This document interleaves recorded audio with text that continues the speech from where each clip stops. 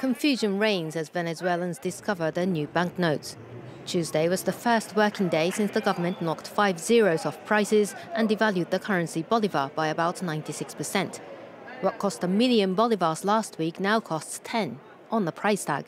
But real prices have actually gone up. People don't understand. They leave when they see the prices because they don't understand the new money.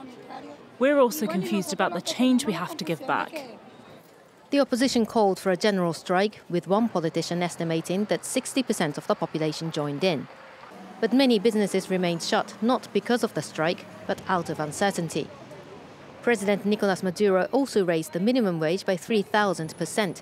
But after years of hunger and hyperinflation, it's difficult to see how the new economic program would pull the nation out of the crisis. The president has to freeze prices or something. Printing more and more banknotes isn't the solution. Everything's expensive and the situation in Venezuela is getting worse. At a tense meeting in parliament, opposition leader Henry Ramos Alup attacked the government's new economic measures. The government's problem is that it does not have dollars. This is a tragedy for a country like ours that imports 70% of everything it consumes: food, medicine, hospital equipment, machinery, etc.